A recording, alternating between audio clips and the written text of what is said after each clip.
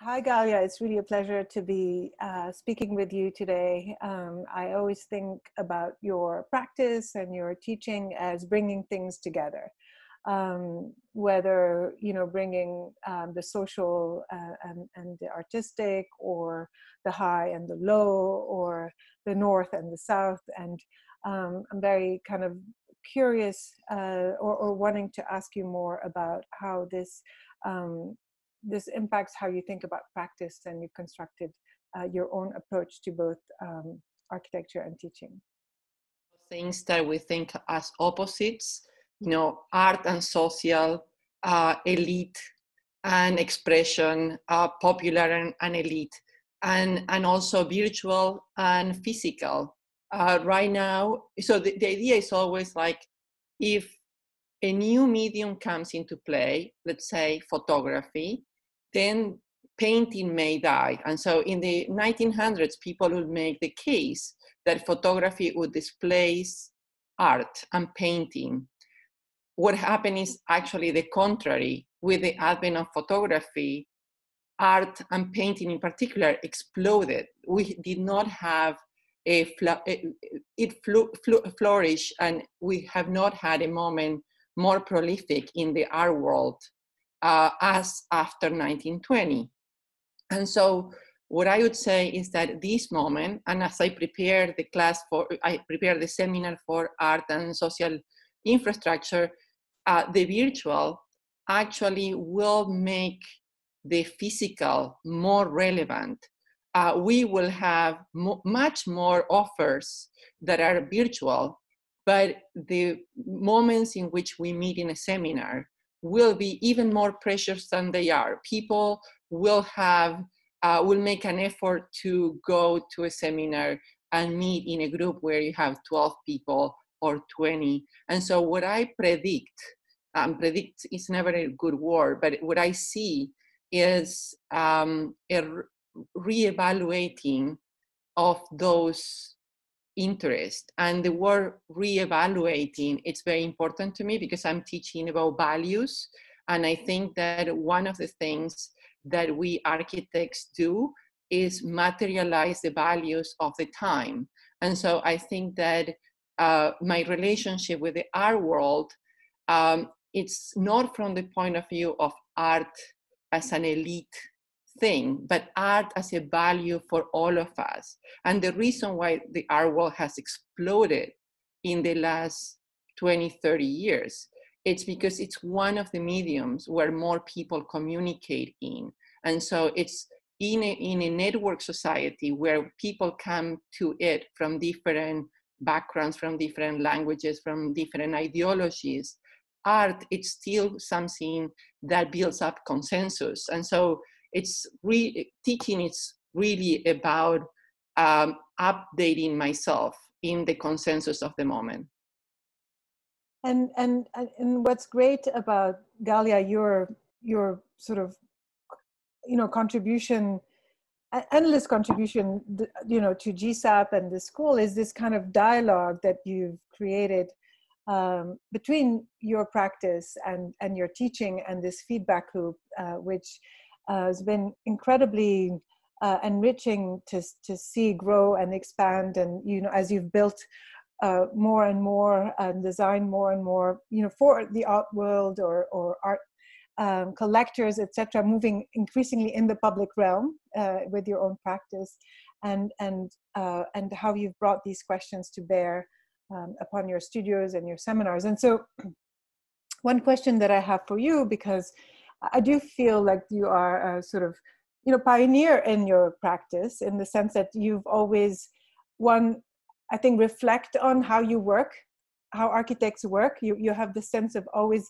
taking a step back and sort of designing your practice. I think of you as someone who has constantly made choices in terms of the kinds of practice that you want to have, and you bring those questions to the students. And so two questions. One is, where are you taking your own practice, and what are you excited about? And then in relation to that, where do you think practice might be going for the next generation of students? And what is exciting for you to imagine in light also of what you just said, the physical is craved more than ever right now. Exactly.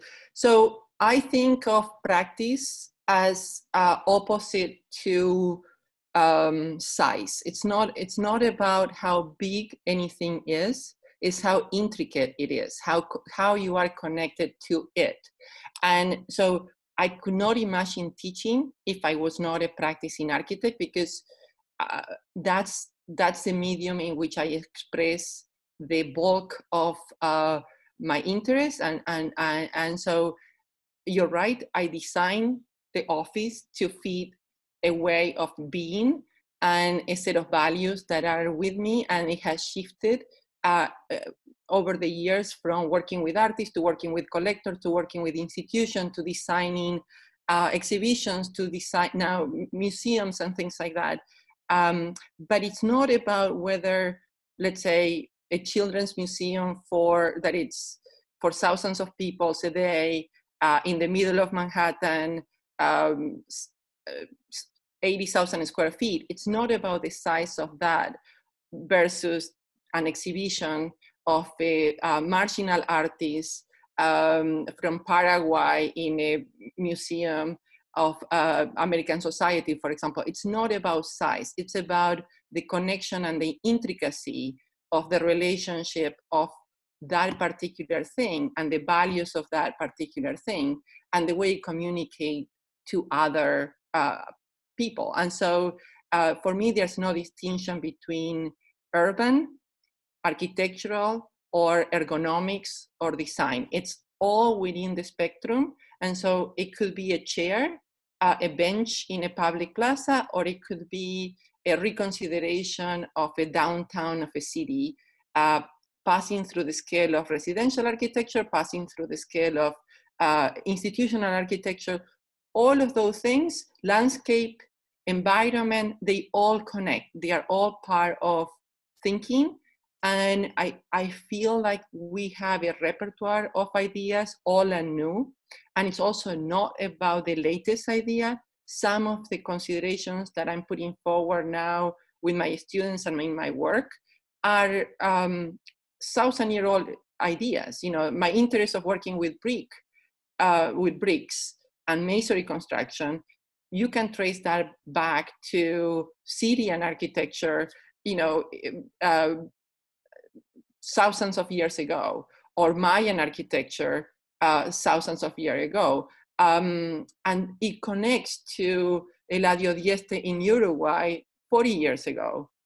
And so I think the idea of past and present, big and small, intricate or large, it's not, we are too used of thinking about dualities. And at this moment, it's about increasing the repertoire of ideas and increasing the spectrum of people working together. So I think another thing that we are very strong at Columbia is at the sense of working as a team and not as a kind of the visionary architect. We are like a team school, and we have been a team school for a while. And the last thing that I want to ask is, so you went to Columbia. Actually, I remember you talking about your brick project, very early on. I think what you had just graduated. So I love that you're coming back to that, and that the life of an architect as a practice is a kind of a sort of spiral. What about New York? I mean, you're an unbelievably cosmopolitan, person, and do you think New York is still important? Do you think coming to New York to be in an architecture school is important? Like, how do you think the city figures at GSAPP and in the way that you teach, for example? Absolutely. I think that the intricacy of connections in New York cannot be replicated someplace else. With the spread of the virus, I have been receiving emails from people that live in rural Argentina, 3 hours away from the closest airport. Like, I have cousins that are doctors and pharmacists and teachers in Hernandarias or Roldan, 3 hours from an airport, 5 hours from an airport, and they have 2 cases of coronavirus in a town of, very far away. And so I think even though the network is super extensive and super connected and intricate, the node of connections that happen here in New York and the intensity of discussions and the ability of, gathering that data that happens somewhere else and then immediately putting it in context with ILAS, for example, the Institute of Latin American Studies, sending that to them, connecting to people. And so I think whether it's in architecture or whether it's in international affairs or whether it's in law, being in New York, we can talk together online here, and it feels like you would have to scream, for days in faraway places to be heard. So I think here it just takes like that, and things get connected immediately. And so I think it will be, New York will have a comeback. It will definitely go a couple of steps back and then forward. But I don't, I've been here through the 1988 crisis, 9/11,